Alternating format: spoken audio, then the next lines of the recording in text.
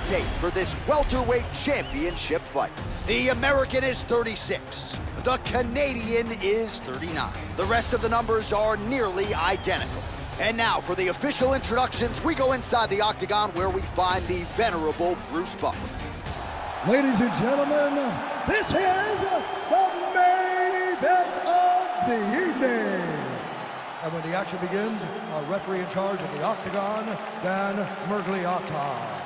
And now, this is the moment UFC fans around the world have been waiting for. Live from the MGM Grand Garden Arena in Las Vegas, it's time! 5 rounds for the undisputed UFC welterweight championship of the world. Introducing first, fighting out of the blue corner. This man is a freestyle fighter, holding a professional record of 26 wins, 6 losses. He stands 5 feet 11 inches tall, weighing in at 170 pounds. Fighting out of Orange County, California, presenting the challenger, Tony El Cucuy Ferguson.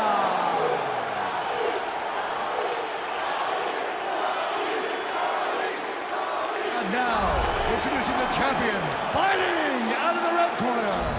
This man is a mixed martial artist, holding a professional record of 26 wins, 2 losses. He stands 5 feet 10 inches tall, weighing in at 170 pounds.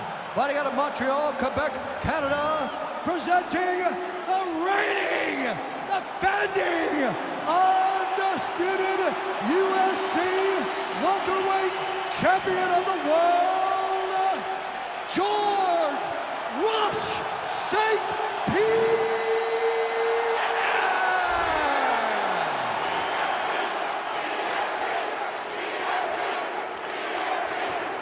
This is for the UFC Championship. You do your commands at all times, protect yourself at all times, and a nice, clean, safe fight. Touch gloves, back your corners, come out fighting. They touch him up, and we are underway. You ready?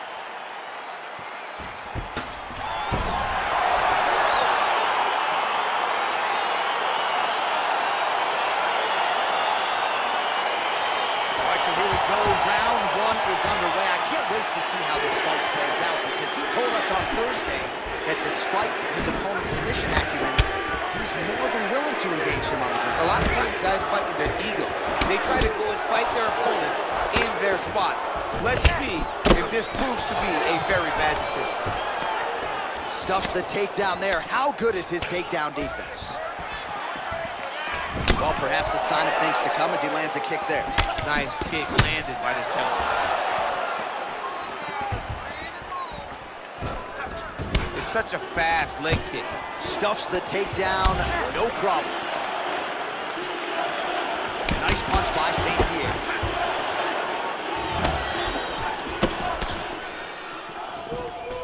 All right, so a good job by him here. He continues to block these shots. Seems to see them coming a mile away. He sees them coming a mile away, and he's blocking, he's rolling, he's slipping. He's doing a great job.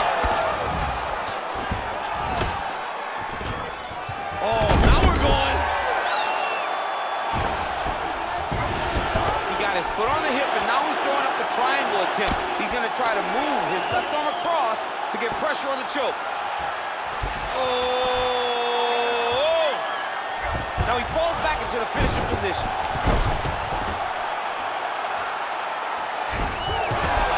Brilliant submission defense there. Side control now, and certainly I would think more offensive options for the bottom fighter than in the half guard. Absolutely more offensive options, because now you can just start to get away. You can just go to a wrestler stand-up. Get to your knees, post your hands, don't allow him to get his hooks in, right? Really be aware of the hooks. But get to your hands, stand up, fight the hands, break away and escape. But it's so much more free-flowing than a half guard in the side control, because all you need to do is just get the opponent's body up, because his legs are just free to move. His legs are not controlling anything. His legs are just free, so you have more freedom to use yours.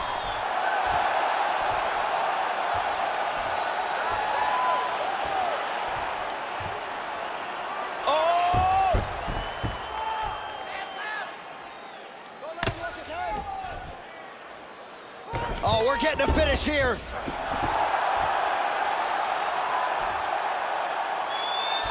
And this might just be a matter of time.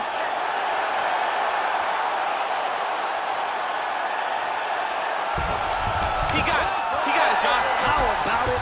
Gets the win by submission. Beautifully executed there on the ground.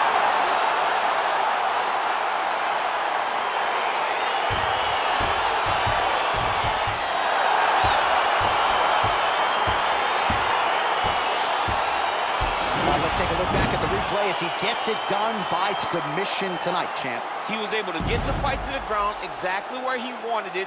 Eventually, his opponent gave him an opportunity to get a submission. He did that, and he should be very proud of the work he did tonight in the octagon.